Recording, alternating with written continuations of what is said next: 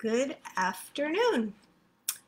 We're back with some Talk About It Tuesdays. I hope everybody hope everybody is having a lovely day. Back again after a week off. I appreciate people asking where I was. I was here just laying low.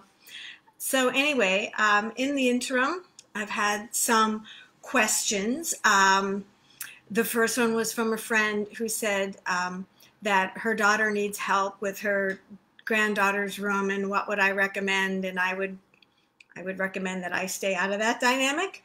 But universally, there are some good ideas out there for kids to visually, so that the visuals grow with the children. You know, when you get something like a campaign chest, or a more grown-up kid bed, that sort of thing, just things that kids can grow into. Wallpaper doesn't have to be, all bunnies and fairies. It can be beautiful polka dots and stripes, still something that feels young and airy, but it doesn't, have to be cutesy wootsy. Again, dressers and chests that are a little bit older are great. There's a company called Animal Print Shop, and it's all baby animals, and they're so adorable. But they're really pieces that the kids can have for a long time. And I'll post that website later. So there's a lot of really good images out there about, it'll say sophisticated child room, but there's a lot of options out there for that. So the next question I had was for some ideas to elevate your backyard space. Now, depending on how much room you have, you can kind of go crazy. If you're talking about maybe it's just the porch, you can get really beautiful outdoor rugs to put on the porches now. Painting the ceiling of your porch is always a really nice, fun idea. It's a very southern thing. There's a particular color blue that Southerners put on the ceiling of their porches all the time. It's lovely. Adding enough lighting out there to make it, comfortable as the sun goes down. Putting curtains around it. If it's something in the back, I think curtains would look a little weird on your front porch. So those are some ideas for a porch area. In terms of the backyard, there's so much stuff that you can do. You can create smaller areas using pavers. Even if you do, some mulch area with some chairs on top of it, that sort of thing. If you're going to hire a landscaper, you could do a sunken patio, which is really pretty cool, and that's very, very much a defined area, this sort of circle in the middle, just a little bit outside your home, with a round walls and all of that kind of thing. I mean, I think that's a great idea. You can put up a pergola and a dining table, go all Italian on it. Again, curtains can go up for privacy. One really good idea is if you're doing anything to the backyard and you're going to be using an electrician, get electrical wiring as far out in as many places as you can in the backyard, because then, just like if you're redoing a room or building something new, it's always a great idea to have electrical outlets in the floor, and that way you don't have, cords running all over the place. Same kind of idea for outside. If you've got electric wiring all over the place, then you can, have some poles with some lights on it. You can, if you do one of the home theater things, you can get your equipment closer to the screen and all that sort of thing. You might have some kind of, I don't know, wine cooler or something that you need electricity for that you can put out there. But it's a really nice idea to have access to electricity throughout the backyard. If you have a shed and you're not really using it, if it allows for it structurally, you know, take off the front of it, put some benches in there with some cushions or some other chairs and a table. And again, the lights, if you've got the electricity out there, and, you know, maybe some floor cushions, and then you paint it and voila, you've got this whole little nice sitting area. Another thing to think about to make your outdoor space more useful is storage pieces. So there's I have a picture, and of course me and the pictures here. So this is a picture of an IKEA cabinet, and the name is, yeah, sure, I'm going to pronounce this right, Kolbjorn. Anyway, it's 80 bucks. It's a great color. It's meant to be outside, so it's not going to rust. You can put in, you know, any kind of table stuff, you know, your plates, your napkins, etc., etc. It looks like it's big enough for pillows and tablecloths and that sort of thing. So, you know, think of your outdoor space as an actual room. And if you're in your dining room, you need storage. So that's a great little piece, I have to say. I like that one a lot. Also, you know, that you can have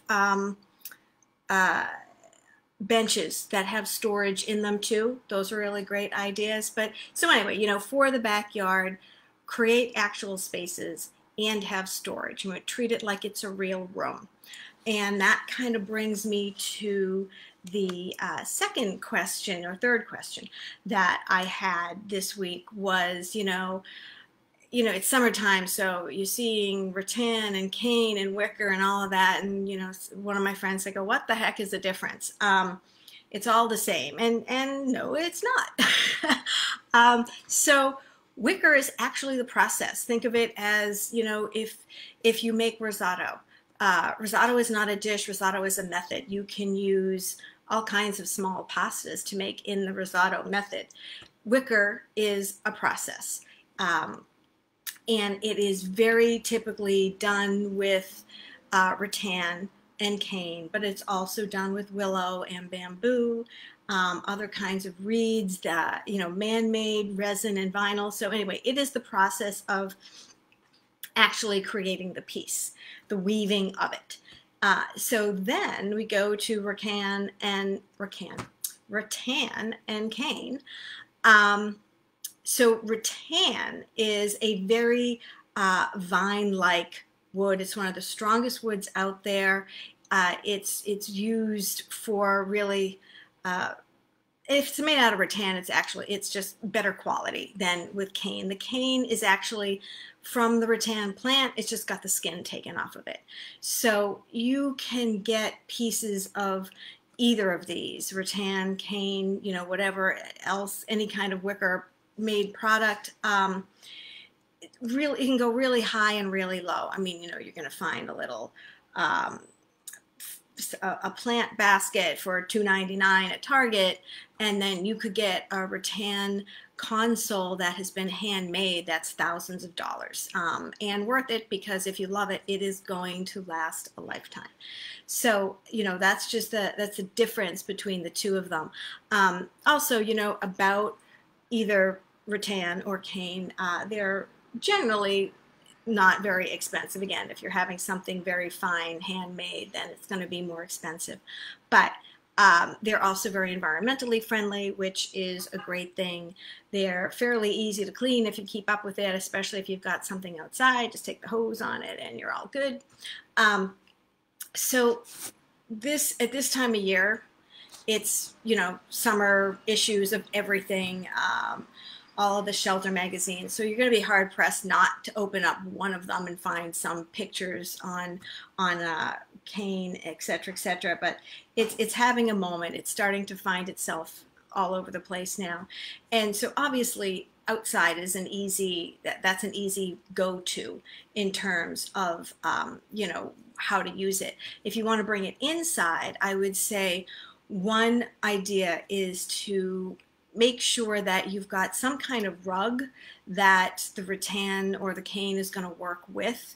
If you don't have anything that's a little bit light and airy in your room, and all of a sudden you have a lamp, shade that's rattan, it's going to look out of place. So if you have a jute rug or a sisal rug or something like that, it'll give it something to play with.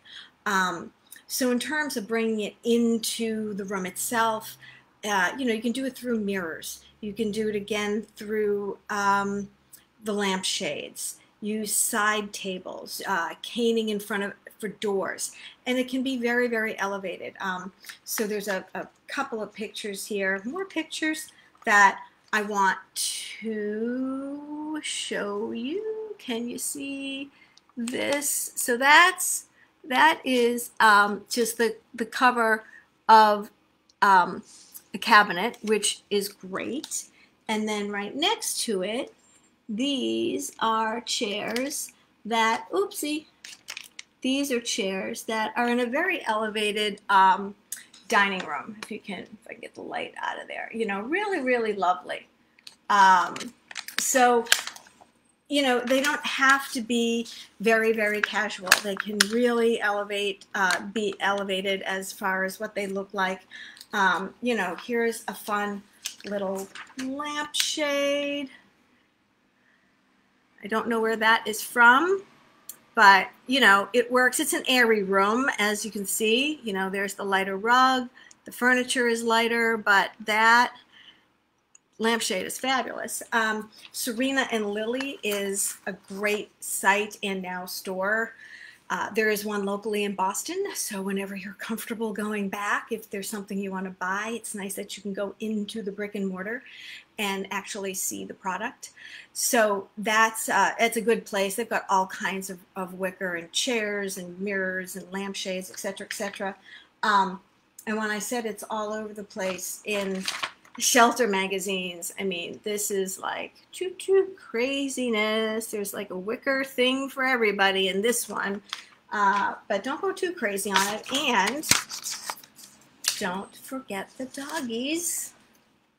Look how adorable that is, huh? Oops, oopsie. Can I do this? I can't. There we go. Look how absolutely adorable. Your little pet in a cane thing. And that's from Nina Campbell, if you want to look it up. So again, lots of ways to get the cane in there. You just really want to make sure that it's going to work with what's already there. And it's easy to get it in via a lampshade or a mirror or a bar cart. Haha, thought I was going to say that with my Boston accent, but I didn't. Just have fun. And also, especially if you've got a sunroom, it's just the perfect place to have the wicker. It's sort of that balance between indoor and outdoor. So I'm going to post some of the sites that I mentioned. I'll put it, when I put this back up, I will do that. If you have any questions, please let me know. I'm always happy to answer them. I hope you will come back next week, and nice to see you all. Take care. Bye-bye.